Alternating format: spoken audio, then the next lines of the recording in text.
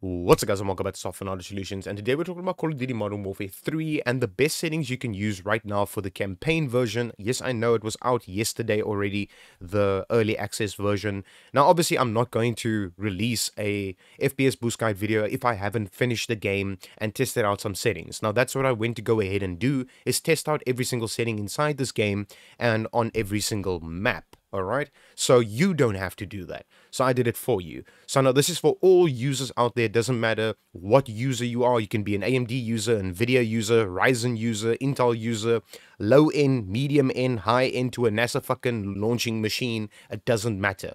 All you're going to need to do is follow my guidelines and you should be good to go to run this game perfectly fine on your machine that you're currently running right now at this very moment. Alright, let's jump straight into this video. Alright, ladies and gentlemen, so the first thing I highly recommend you go ahead and do is come to the display tab over here, and as you can see, I'm pushing about 180 FPS over here, right here in the selection for the display tab. Now, I push about almost 200. Normally, I am using OBS to record and I am using Wallpaper Engine in the background, so it does use VRAM of my GPU, and it actually does use my GPU as well. So that's why I'm doing a little bit less FPS. But as you can see, 180 FPS is literally not bad. This game is very, very optimized, but you can make the game run even better and get more frames by doing these things I'm about to show you right now. Alright, so the first thing I highly recommend you go ahead and do is this over here. These play a very big role inside this game. Now, I play in full screen borderless. The reason why I do this is because I have multiple monitors. If you do not have multiple monitors, I highly recommend that you go with full screen exclusive. It will give you less input latency in the game. Now, this only happens on some of the missions that I was doing. It didn't happen on all of them, but I highly recommend if you only have one screen or one monitor or one display, you go with full screen exclusive. You should be good to go. But if you have multiple monitors, I highly recommend that you go with full screen borderless. It is just in general the best way to run your game right now if you are running multiple monitors. Alright, the next step I highly recommend you go ahead and do is this over here, and it plays a very big role in the game. Just in general, I highly recommend you go ahead and do this step right here. Right, so I'm going to jump over these over here, which is just important in general, but some of these are just in general settings that you're going to need to tweak yourself. Okay, now aspect ratio is something that I normally just play at 16:9. If you have an ultra wide monitor, obviously you're going to change this, but this is its defaults. A lot of people use its defaults, and I highly recommend you just use its default, which is the wide 16:9. Most case scenarios would be 95% of the community is using the 16:9 version. Now, VSync is something I highly recommend you go ahead and put on if you're getting something like screen tearing. It literally shows you on the right hand side what screen tearing looks like. The trees are getting chopped off and shit like that. Screen tearing you can actually see with your eyes while you are playing the game. So what it will do is if you turn this on and you say gameplay only or you say menu only, I would say gameplay if you're getting screen tearing while you are playing the game. I highly recommend you click on gameplay only and just put it on there because you don't want it off, or you could just actually put it on. So it will do the menu and it will also do the game for you. Now, it does depend on if you're actually getting screen tearing. If you aren't getting screen tearing whatsoever and you don't see anything happening with your game while you are playing or while being in the menu, then you leave this off. Custom frame rate limit, I have mine and unlimited. This is your own personal preference. A lot of people do say that you should like cap this to like, you know, the gameplay to like, I don't know, like 300, and then like these out of focus you put lower and stuff like that, because what it will do is it will save your GPU. I've seen people actually say that on videos and on social media platforms and just on Reddit and stuff like that, that you should make this lower. You really don't need to. I'm just going to point that out there. I've been in this industry for a very long time. You really don't fucking need to do this. Like, leave it on unlimited. Your machine's not going to just explode if this is on unlimited. Just leave it on unlimited. This is the reason why I have mine like this. I had comments in my videos before where people asked me, yo, dude, why do you have yours unlimited? Shouldn't you be changing these to lower so that it doesn't, you know, kill your GPU or anything like that? My GPU is not just going to die all of a sudden since I'm using unlimited. I've been using unlimited on every single game I ever played. So for the love of fuck, just leave it there. Leave it on unlimited so you do unlimited frames in the menu, in the game. Wherever you are, you'll do unlimited frames. Okay? The highest you can push with your current machine.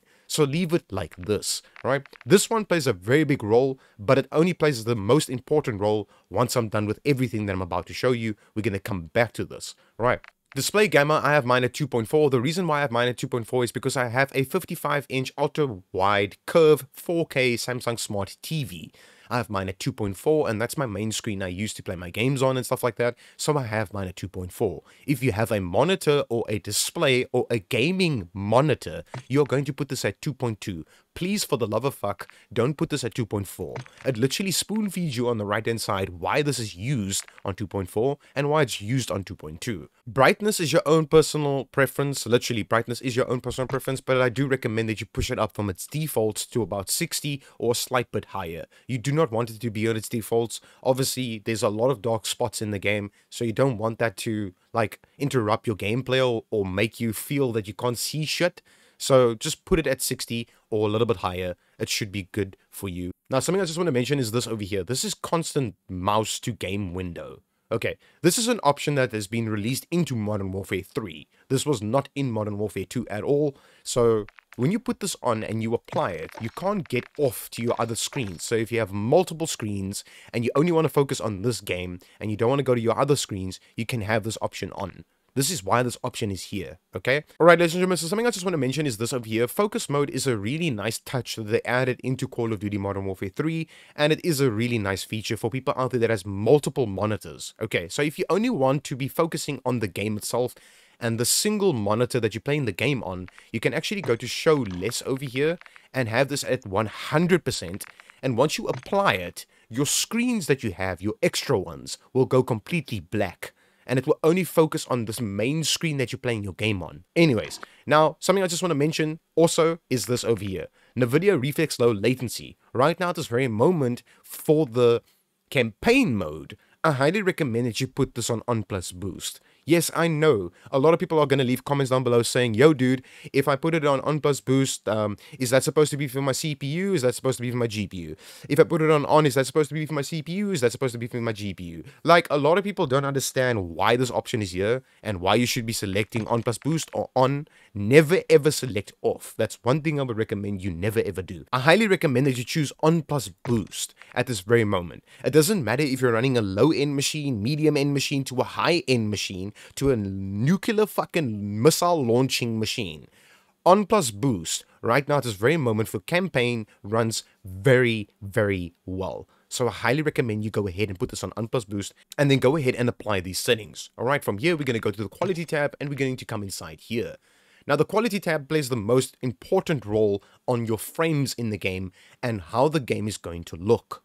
Alright, now this is obviously the campaign version, so it does depend on what you use inside here, what you're going to see, how your game's going to feel, how it's going to run. Okay, now, I've been using the Intel upscaling for a long time now, with multiplayer, with single player, just in general with Call of Duty, I've been using this upscaling. It is one of the best upscalings in this game to make your game look like a AAA title game, for me in general, okay? Now, if you're an Intel user like me and you get an Intel CPU and it's a powerhouse CPU, it's a very good CPU from Intel.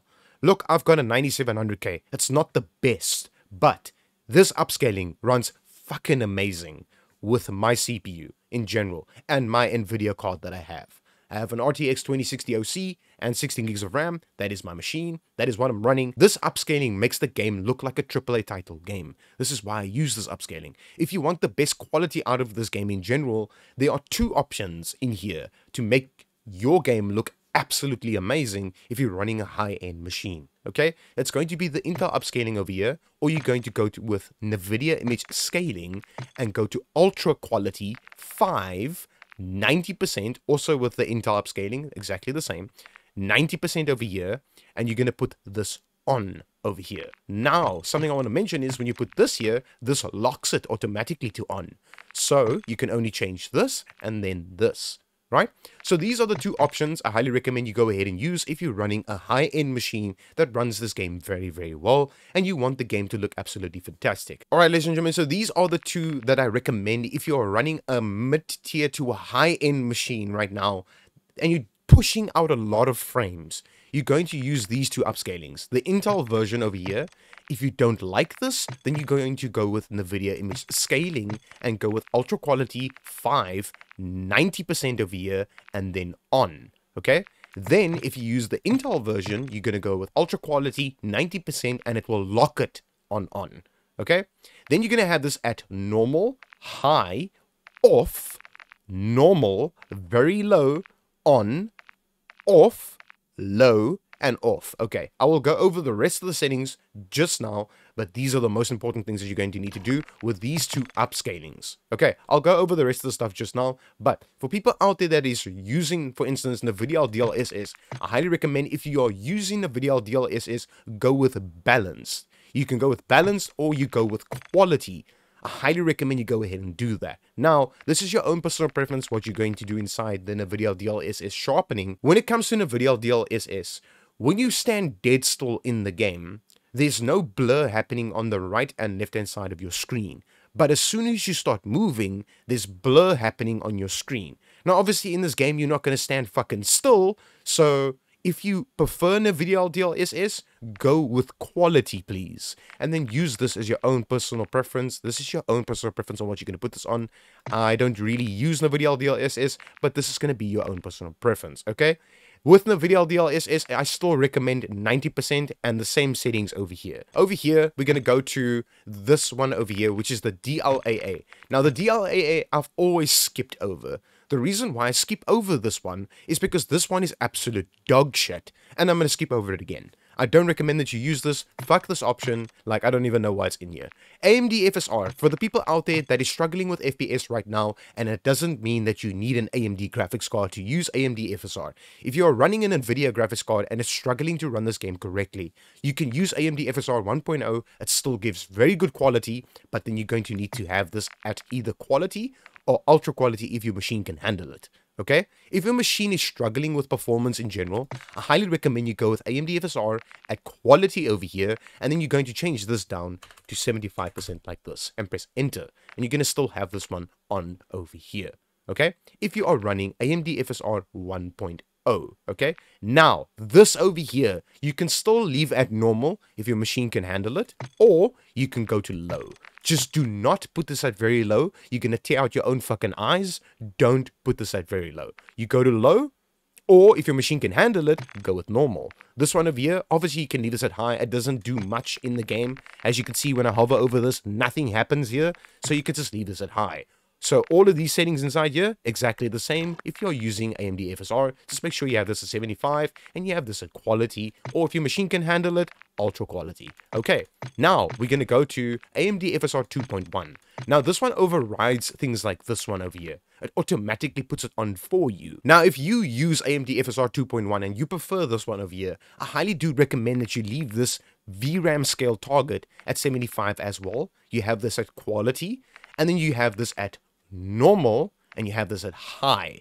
Yet again, if you're struggling with FPS with this upscaling, don't have this at normal then, have it at low. There's not a lot of visual difference between normal and low in this game. Yes, it eats more VRAM, that's what it does, but the actual visuals in the game does not change much.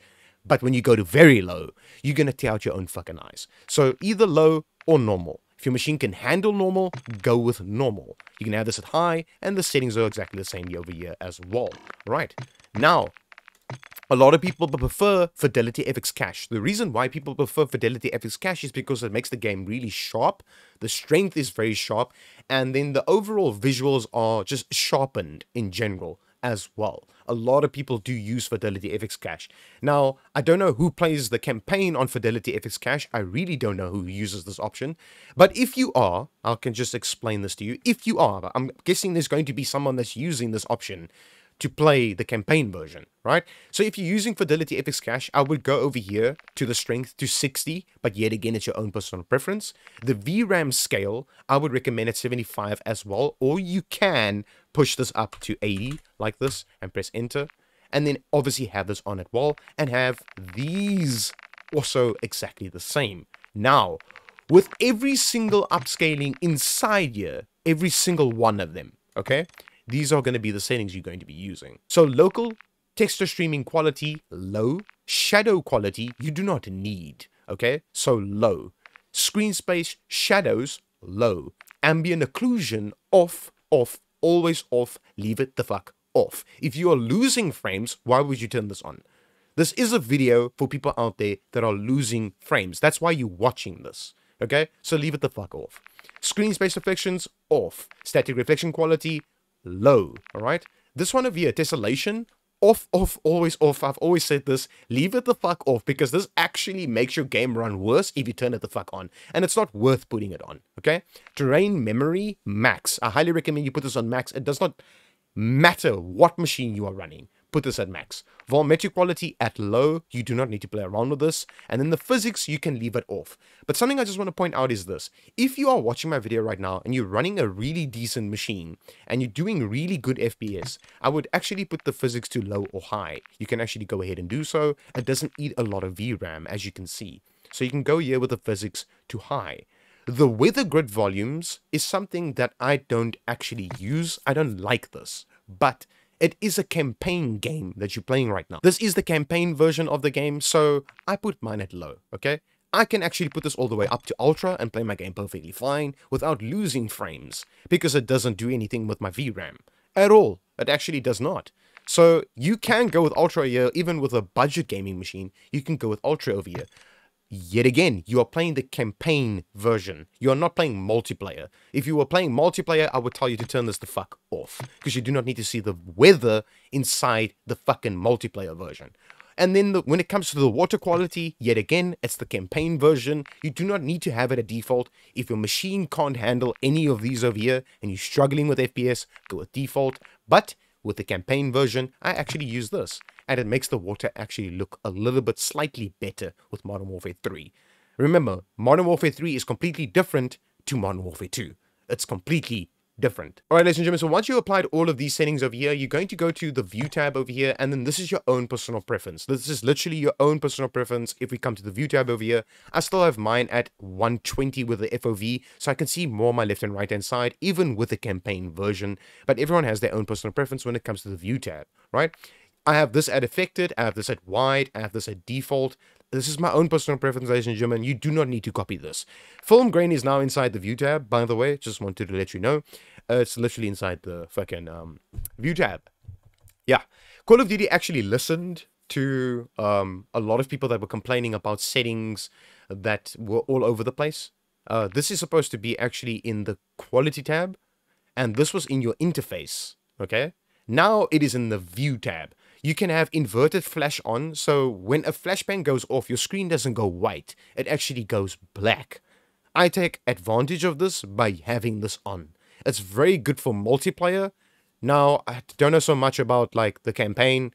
I mean, I probably didn't get even flashed once into the campaign mode. I flash other people, but then I crouch. I don't actually see me flashing them, but I stand up and then they're all like, you know, fucked up and they look down and shit. So they quite flashed. But I have this on. I've always had this on, the inverted flash. I take advantage of this. Please go ahead and take advantage of this if you want to go ahead and do so. Now, this is the most important step you're going to need to do after applying these settings, is this right here. You're going to come over here to the display tab over here, and you're going to say restart shader preloading. You're going to click on this and click on restart, ladies and gentlemen. Once you have clicked on this, you're going to need to go out of your game if you're playing it through Steam or Battle.net, and then relaunch the game.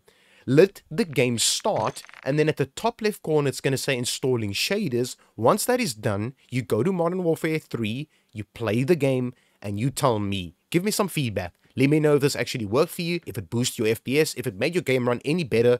Let me know. Leave a comment down below and smash that motherfucking like button if this video actually worked for you. As always, ladies and gentlemen, just here to help the Call of Duty community as best I can. And yes, I'll be uploading as much videos as I can as they do updates and stuff like that to keep you guys informed about the game settings and stuff like that. Don't worry, I got you covered. As always, ladies and gentlemen, hope this video helped you. Smash that motherfucking like button. Leave a comment down below. And as always, peace out.